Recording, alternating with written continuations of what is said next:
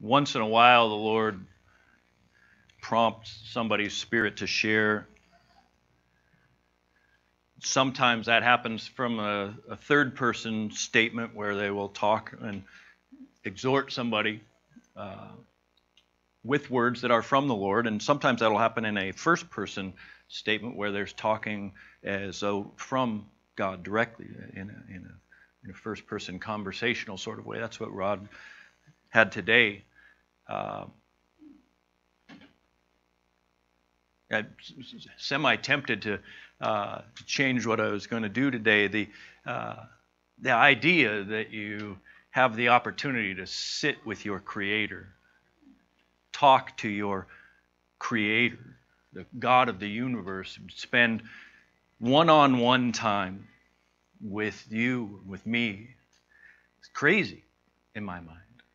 It's trying to get time with the principal at my high school. I had to schedule it ahead weeks in advance. If you want to talk to the President of the United States, probably never going to happen. You can sit and talk with the Creator of the universe. Well, it seems like all we need to say today. I'm not, because I spent a bunch of time on this, but it seems like all we really need to remember. You can sit with your Creator that loves you, wants to be with you. What an amazing thing. I was at Costco a couple of weeks ago. I go there every so often. I used to go there with Jerry. It's one of his favorite places to go for lunch. Go down and have a hot dog and a soda. So I have fond memories of Costco. They're getting less fond because the lines at Costco just keep getting longer and longer, but it's still fun to remember that. But I was down there at Costco a couple of weeks ago, and there periodically, and occasionally I get this one checkout person, clerk, whatever they're called, and I'll come up and my stack of stuff will be there, and inevitably I'll say, hey, how are you doing? And this one particular person, and if you've been to the South Center Costco, you might have had this happen. His answer is always the same. How you doing? Blessed. Every time. That's what he says. And because usually the lines are 15 people long, I'll hear that answer 15 times before I get there. Tell me, hey, how's your day? I'm blessed. How you doing? Blessed, blessed, blessed, blessed, blessed, blessed. So I asked him one time. Not the last time. The time before, I think. Why are you so blessed? He said, I don't know. I'm just blessed. I wanted to ask more, but it was Costco. And it didn't feel appropriate for me to pry into any further what he meant by blessed. But when I was leaving there, I was walking out to my car, and on one of the bumpers was a sticker. Bumper sticker said, too blessed to stress. And I just wondered if it's his car. I don't know. But you've seen bumper stickers that talk about being blessed. Now, the title of this sermon is Blessed. It's not what it used to be. I want you to remember the title of this sermon because it actually is not what it used to be.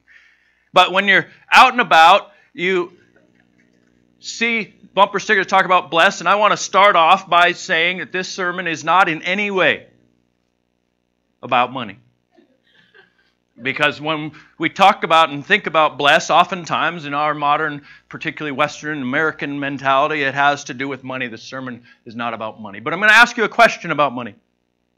If, and you have to say, take one or the other, you could have a box that whenever you open it up, it had all the money you would need. So it's endless money. You could have this box or not. What would you do? Would you take the box? I should have given my front-end warning not to answer too loudly or quickly. Because I would just remind you that Scripture has some things to say about having too much money. It has something to say about if I have too much, how my attitude towards God might change. Now, why do I ask that when the sermon's not about money? I just needed something to introduce this whole sermon with, and I thought I'd start with that question, because I think it's an interesting question. Would you take it? Because almost all of us would immediately, absolutely. Give me a box of endless money. Until we stop and go, well, actually, Scripture cautions us about that. We can think of all kinds of great things we might do, but I know a lot of people that have a lot of money that don't do those things. But this sermon's not about money. It's about blessed. And on our cars, you'll often see different stickers that say how blessed people are, that they want to express that they're blessed. This one I thought was an interesting one. It says blessed there, some little flowers on it, and then it says across the top, shop with all in. All in on shopping. Blessed. We'll talk about that some other week. Not today, because this sermon's not about money. It's about being blessed. I did see this bumper sticker. God bless the whole world, no exceptions. Yeah, when I saw that, at first it's just sort of like that question about money. Would you take it? Yes. Do you want God to bless the whole world with no exceptions? Oh, boy, wouldn't that be great? And then I thought about what's all over this world and thought, that'd be a bad thing, wouldn't it? God just unequivocally blessed everything that mankind was doing. We'd be in serious trouble. God blesses where God blesses. There are lots of exceptions because we need to understand what does it actually mean to be blessed. If we understand what it means to be blessed, then we might have the ability to operate in whatever that function means, to be blessed. We have scriptures, and some of them were read today. Blessed are the poor in spirit, for theirs is the kingdom of heaven. We all remember that. The most famous sermon in history. This is how it starts. Blessed are the poor in spirit, for theirs is the kingdom of heaven. It doesn't start off with a rousing goal. I don't get up in the morning and think I want to be more poor in spirit because I honestly don't understand it at the initial reading. Poor in spirit. And it continues on, blessed are those who mourn, for they will be comforted. And again, I think, wow, what a rough start to a sermon. Starting off saying, if you're poor in spirit, and those who mourn. Continues on after that, blessed are the meek, for they will inherit the earth. Famous American general said, if that's the qualification for the earth, then I don't want it. It was a bold thing to say. And in reality, I don't really want the earth. But when Jesus is talking here, there's an implication that there's something desirable here. There's an implication that there's something going on that we are supposed to actually be struck with. Why would I want to be these things? It's not what our society values. It's not really what our humanity values. It's not what us as individuals usually want. I don't get up in the morning wishing to mourn more. And yet blessed are the mourn, those who mourn. So I want to propose a little definition for blessed, and I think we need to split it out a little bit because it's used in different ways. So we're going to put it up here.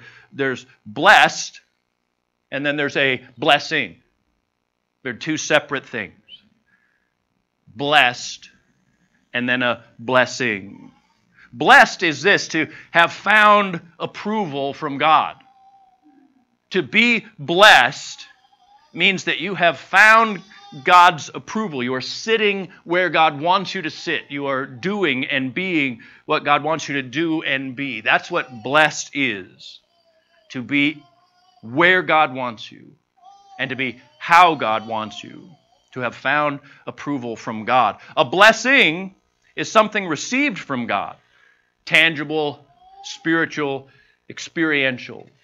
So can a new car be a blessing? Yes. Does a new car mean you're blessed? No. There are lots of people with new cars. So having a new car doesn't mean you're blessed.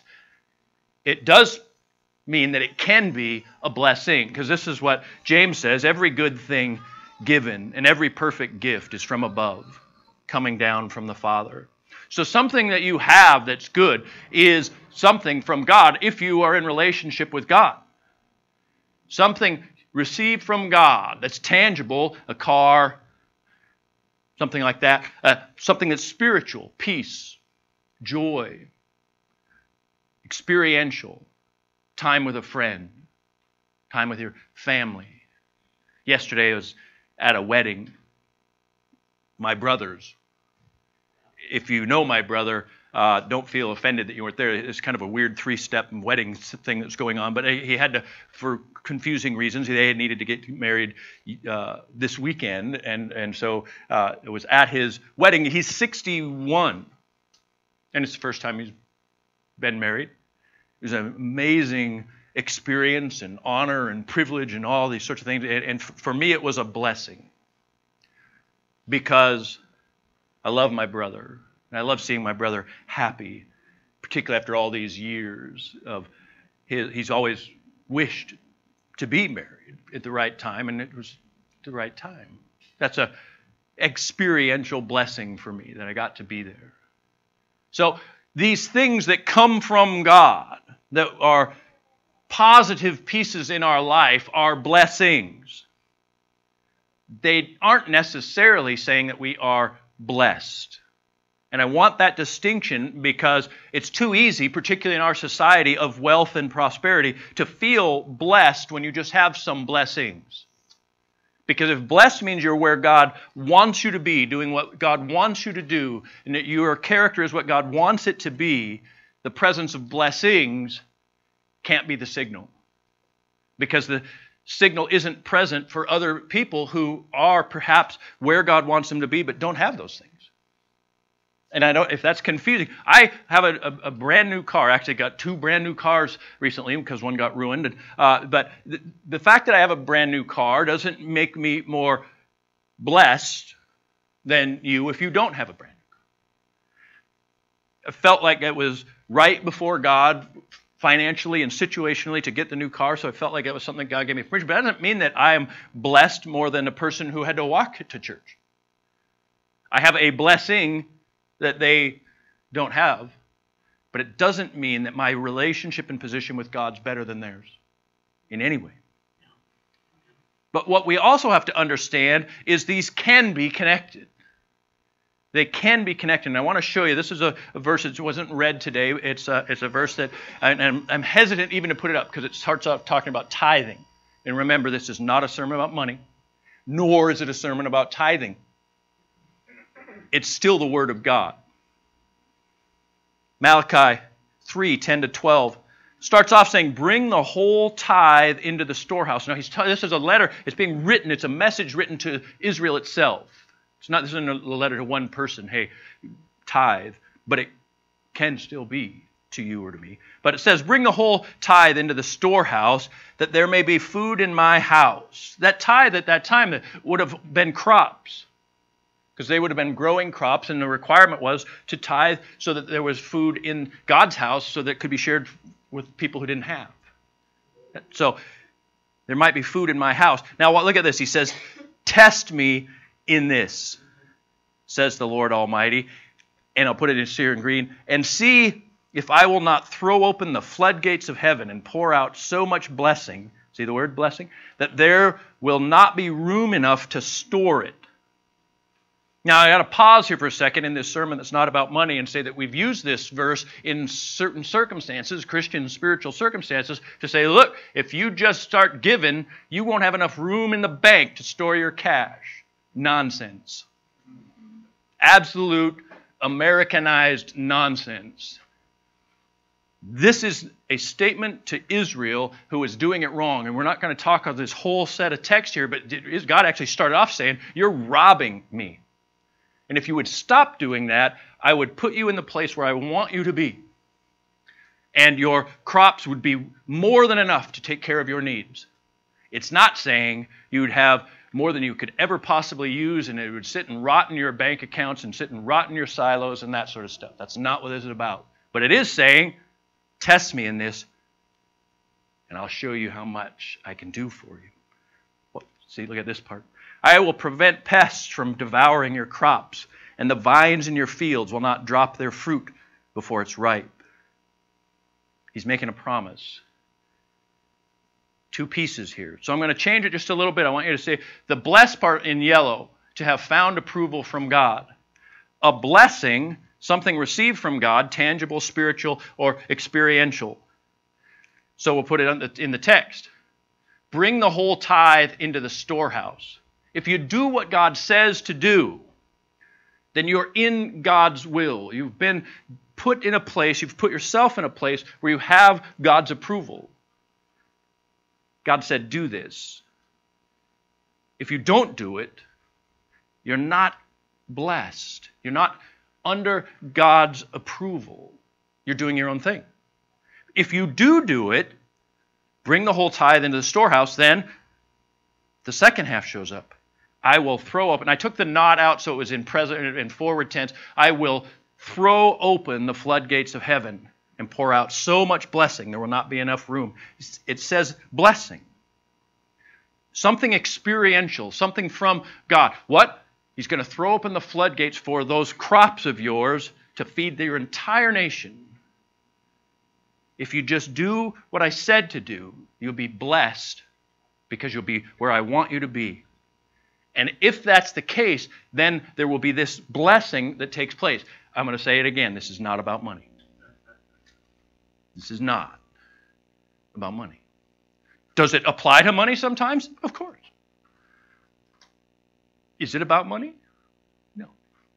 We have to remember that the kind of wealth that the Western civilization has now is something that is unprecedented in human history. In the last 200 years, the United States by itself has produced so much wealth that it is something completely different than anything that any historical record can talk about or comment on. So we'll talk about money in another sermon, but this is not about money. Does it mean that God will take care of your needs? Absolutely. Does it mean that God will make you what the West considers wealthy? No. We'll talk later. Just keep that in mind. It's not about money. So we get back to this. Blessed are the poor in spirit, for theirs is the kingdom of heaven. Blessed are those who mourn, for they will be comforted. Blessed are the meek, for they will inherit the earth. Blessed is a position before God, not a result. Blessed is not a result or an outcome. It's a position before God. The outcome are the blessings that God chooses, not you. The things that you will get are chosen by God, not by you. The position before God is determined by you, not by God. So to be blessed is to make a choice to be in the right place before God. And then the blessing, whatever those might be, are the things that God chooses to do in your life from Him to you who's in the position to get them. Does that make sense? And I know that's kind of a trap question because who's going to raise their hand and say no? But if not, I'm going to ask you to work on it and ask me if you need help getting it because this matters a lot. We get blessing wrong and we get blessed wrong. When you say to somebody on the end of a text or a note, you say, God bless. What do you mean? And I'm not accusing anyone because I say that at the end of I don't know how to end text. Love you. It's great to talk to you. God bless. But occasionally I have to stop myself and go, what do I mean by that? Am I actually saying, put yourself in a right position before God? Because that's accusational. So next time I send you a text, write back, what do you mean by that? What we actually mean when we say God bless is may He take care of you and be kind to you and do nice things for you and give you a good thing and your day go well and you sleep good tonight and get up in the morning and that sort of thing. That's what we mean when we say God bless, but it's not what it means to be blessed. What it means to be blessed is to be in a right place before God. These, we'll take the second halves off for a second, blessed are the poor in spirit. Poor in spirit isn't something that God gives you. It's a position He wants you to be in. Those who mourn, that's not something that God gives you. That's a position He wants you to be in. All of the Beatitudes are positions, right places before God.